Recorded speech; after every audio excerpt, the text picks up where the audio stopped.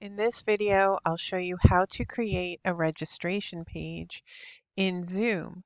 So that way you have one page which will collect names, email addresses, and any other questions you want to ask your audience. You can also add the Stony Brook logo and a picture of the presenter. So let's get started. To create the page, you'll need to go to the Zoom web portal, which is stonybrook.zoom.us. Click on Sign In, and then go to Schedule a Meeting. Give your meeting a good name and a really good description.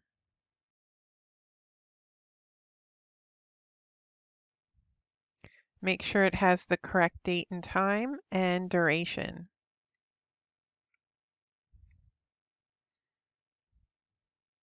Make sure registration is required and that you have the waiting room turned on, especially if you're inviting people outside the university to your event. Under Options, click on Show and add any alternative hosts to help with your event. Click on Save.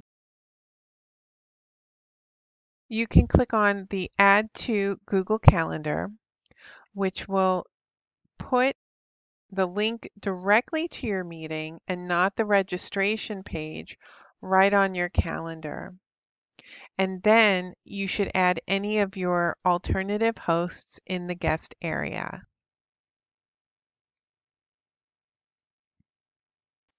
Next, you can set up the branding with the logo and the presenter image.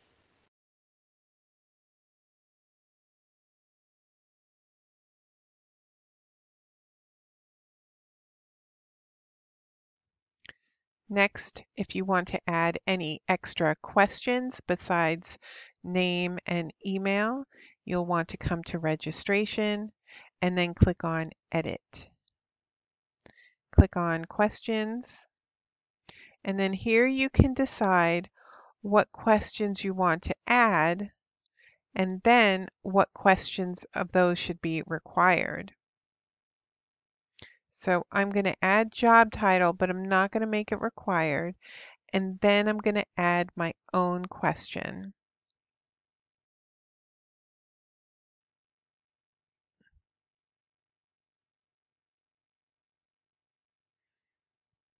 And then I'm going to click on Save All.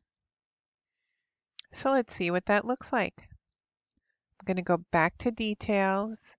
I'm going to click on the registration link. And now I have my logo, my presenter image, and some extra questions that I'm asking my audience.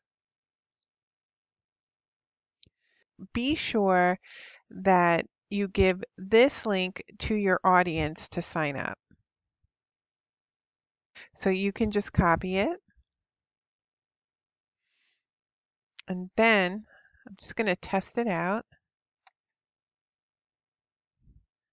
Okay.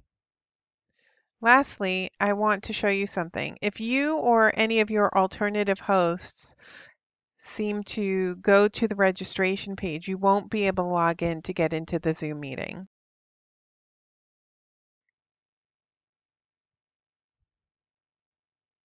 It says host cannot register. So you really want to make sure that in the Zoom web portal, you've clicked on Add to Calendar. When you click on Add to Calendar, it gives you the direct Zoom meeting URL without the registration.